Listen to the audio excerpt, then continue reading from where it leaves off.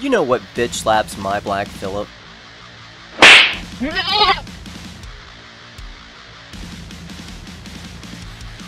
Outrage over women-only cinema showings. No, really. I mean, I honestly don't get it. Alamo Drafthouse has people throwing fits because they're having a women's-only showing of Wonder Woman. Sure, you can see this movie pretty much any time, anywhere you want, on any screen, except this one time, one night, one showing that's girls only.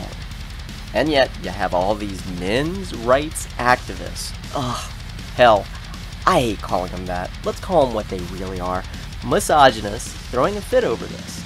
As if a group of men didn't recently get to decide women's healthcare without a woman present. Boo-hoo, our nerdy asses can't watch a movie at one show time at one very limited chain of theaters that allows private showings for anyone for any film. It's anti-male. Yeah, sure, okay. And what about everything else that you have that isn't anti-heterosexual cisgender male? Check your fucking privilege. Continue living in mom's basement, jerking off to big-tittied anime, and never having any social interaction with a live human being that doesn't involve a computer or set of dice, and just shut the hell up.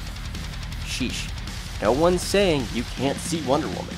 It's a DC movie. It's gonna suck anyway.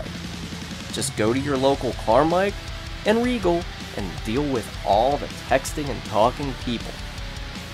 Stop bitching you can't watch a movie for one night and grow up. And that's what bitch slaps my Black Phillip.